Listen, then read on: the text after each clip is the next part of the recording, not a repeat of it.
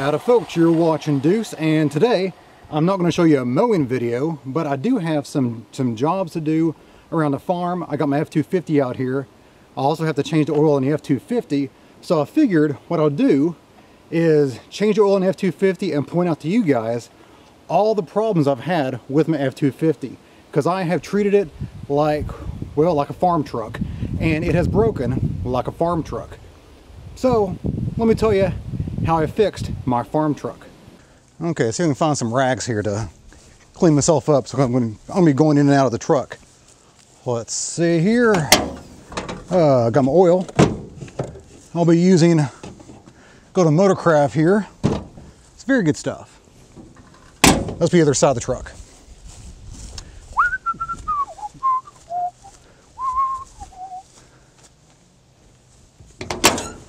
There we go. Nice. Ooh, it's a fresh one too. All right, now let's take a look at how I have broken my F-250. Just to recap, for those of you who are not familiar with my channel, my F-250 is a 1997. Yes, there was a split year in 1997. This is a old body style 1997 F-250. If I need to buy parts for it at AutoZone or Advanced Auto Parts or anything, I have to tell them, I'm kind of cut off here. I have to tell them that this is 96 instead of 97. Because if I ask for 97 parts, I will get the new body style Ford F-250, and that does not fit this particular model. It's an old body style 1997 F-250. It's got the 7.3 liter diesel engine, automatic transmission. Let's see, it's heavy duty, very few bells and whistles. It's got roll down windows. It had air conditioning. That's one of the things I'm going to talk about. All right, let's get to work here. Now, for the purpose of this video, I'm going to focus on the things I broke and had to repair, not normal maintenance. Of course, air filter, fuel filter, batteries, that's normal maintenance. Of course, oil changes, all that good stuff. Normal maintenance, I'm going to ignore that. Things I have broken. Okay, number one, the AC compressor. About 2, 3, 4 years ago, I can't remember. I've had this truck forever. But several years ago, I was hauling butt down the highway, and what I imagine was a grenade going off inside the truck, or inside the truck, the engine bay. And then I heard a whipping sound, like Indiana Jones style whipping sound. So I'll pull over as quick as I can, and it turns out that the air compressor seized up completely, snapped the belt, and the belt had tied itself around the fan, or around the fan or fan clutch. This is an old school fan clutch, not an electronic fan. And was just whipping and just beating the bejesus out of the inside of this engine bay. So I'll pull over, I basically just take off the belt and get it back home as quick as possible before it starts overheating, because that's a Serpentine belt. It drives everything, including the alternator, including the water pump. Now my fix for that, as you can see, is I took off the clutch there.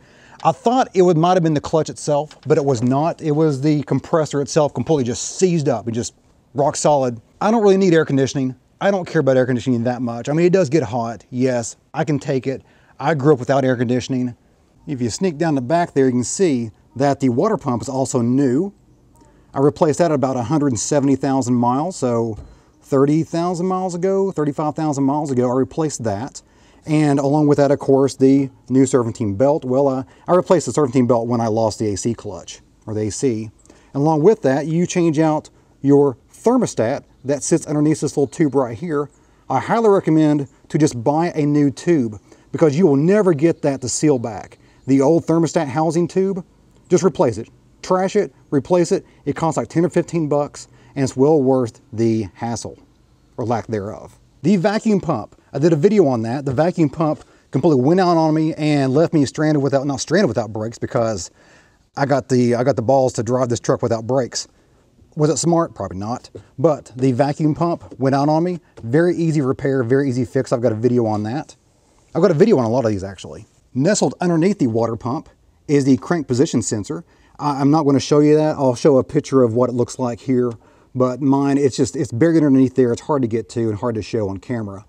But it sits right underneath the water pump. Actually, it sits right underneath the weep hole of the water pump. So about 6 months after my water pump went, the crank position sensor went as well. I was at highway speed when it completely just shut down the engine. When the engine can't figure it out, can't figure out where the crank is, she just shuts down. Now the crank position sensor is a easy, cheap fix. Well, it's not super cheap, but it's cheap enough. Do not go aftermarket. The Chinese knockoff versions do not last at all. I was warned by that by many, many people online, and I followed their advice, paid a little extra, got a Ford product, and it has been rock solid for a couple years now. Located right on top of the valley of the engine, because this is a V8 configuration diesel, is the fuel filter housing, fuel bowl, whatever you want to call it. And on the side there, let's see, right there, I mean, that thing's so hot. That is the, there we go, zooming in there. It's a little brass nut right there, a brass plug. That is where, oh, come on, focus. That is where the water in the fuel sensor goes. Well, mine started leaking like an SOB. I don't really care about a sensor telling me there's water in the fuel because I just drain it anyway every now and again. There's a latch right there to drain it. So you drain the water out of the fuel bowl on occasion. I just do it randomly whenever I feel like it. Never had a problem. But the sensor is pretty expensive. The sensor is not cheap.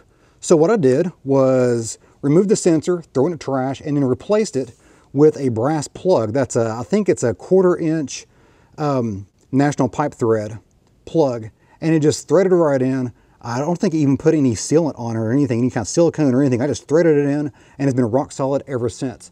That was the first repair I did on this truck about 10, 12 years ago. Nestled right under the turbo, you can see the turbo back here. It looks more impressive than it is. It's a pretty small turbo, honestly. If I can get this Canon to figure out how bright and dark it is. Okay, there we go. There's a turbo. Underneath that is the fuel pump. The fuel pump, it's a mechanical fuel pump that's run off of the camshaft, and it is a beast. It is a bear to get to, but it is down there. You got to take off all this right here. I personally left the turbo in place and just worked underneath it, but the fuel pump's down there. It's mechanical. It's not too hard of a fix, but you do have to make a few tools. You have to bend I can't remember, it's an 1.25 inch, I think it's an 1.25 inch wrench, open in box wrench. And you got to bend that a little bit, bend about a 20 or 30 degree angle on the handle. So heat it up, bend it in a vise, and that will be able to get that completely tightened up. There's a nut down there, there's a procedure. Just trust me, that's what you got to do. There's a close-up of the pumper right there. And again, you can see this is 1997 model pickup. Now, most old body style F-Series pickups have dual tanks. Usually you have a smaller tank in the back and a larger tank up front. And there is a switch inside. Open her up here. You can choose which fuel tank you want to take fuel out of. Well, this now does nothing because the valve, there's a valve that sits right about here. Well, it's on a frame rail, but there's a valve in there, and that's what that actuates on. That lever in there actuates that valve. Well, that valve died on me, and suddenly my engine started lugging and then died on me. And it took me forever to figure out this issue because I thought it was a fuel filter. Nope. Thought it was bad diesel. Nope. Thought it was a fuel pump again. Nope, fuel pump was fine. So what happened was the valve completely just shut down, and I didn't take it apart. I should have taken it apart to figure out what was wrong with it, but it's still in there. The faulty valve is still in there. I bypassed the faulty valve. I just basically plumbed in a new fuel line from the fuel pump to the front tank. The front tank is, I think, a 18 or 20 gallon tank. What's funny is the fuel gauge, the amount of fuel you have in your tank, also runs off that valve. And since I had to unplug that valve, so it had nothing to do with the tanks anymore, I have to basically go by miles on my tank. I don't have a sensor in the tank telling me if I'm got a half tank, quarter tank, 3/4 tank. I have no idea. I just reset the trip miles on my odometer every time I fill up, and I get about 350 or so miles per tank. The front ball joints on these trucks, the F-250s, eat them like candy. They do not last very long. Well, they do last a while, but all these trucks are old. I mean, this is from 1997. It's almost ready for an antique tag. Can you imagine me putting an antique tag on a 97 F-250? Ball joints get old and they get rattly and they get loose and they become dangerous. So both the ball joints have been replaced. There's probably that second set of new ball joints, I believe. Now, right underneath this vacuum pump right there, there's the power steering pump. There we go, that line right there, that's the high pressure pump, or the high pressure hydraulic pump for the power steering. And that completely crapped the bed on me one time. I was actually at the shooting range, and I turned left, turned right, and suddenly had no power steering. So I drove it home after my shooting session. I drove it home without power steering. It was kind of a beast to drive home, but I got it home and then changed it out. It's like a $20 part. It's a very simple, very cheap fix, but it is alarming when suddenly you have no power steering in an F-250. Like is my normal fashion, I completely forgot to bring a funnel, so I've got to make one. And while putting on my oil filter, I remembered I also did the brakes, both front and rear. I did the front rotors, because front rotor, rear drum. I did the front rotors, I replaced them along with the brake pads. In the rear, I left the stock drums. The drums were in fine shape, and I just replaced the pads in the back. Of course, all the springs as well. Whenever you do drums, just replace all the springs. It's much, much easier. All right, let's see if I can get this without spilling too much onto the engine. And of course, I forgot something. I remembered it while I was editing the video. I also had to unplug the exhaust back pressure valve, I believe that's what it's called, but it's a little valve that sits on a turbocharger, and it restricts the turbocharger while the engine is warming up. It just basically protects the engine. I just unplugged it because it was never sensing the engine being warmed up properly. So I just unplugged it, and it gave all my stock power back. I did that about a year ago or so. I got a video on that as well. But that's the quick dirty fix, is just to unplug it, and then be careful with the engine. Just don't floor it until it's warmed up. Simple as that. So that's everything I've broken and fixed on my F-250. I probably also need to do something about the transmission. The transmission is fine now, but it's got 200,000 miles on it. I don't know, what do you guys think? I hate dealing with transmissions. It's got an automatic transmission, which I hate. I wish it was a stick shift, but it's not. I'm contemplating trying to at least change the fluid in the transmission, maybe just let it burn itself out and then throw another one in. I don't know.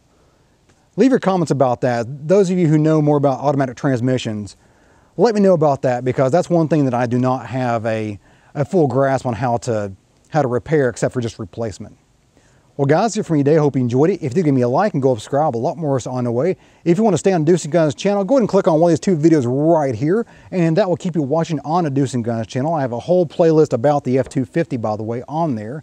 And if you have any comments, questions, or show ideas, or ideas about my transmission, because it's fine now, but how do I get as most miles as possible out of that automatic transmission? Leave that in the comment box below the video. As always, you guys have a great day. See ya.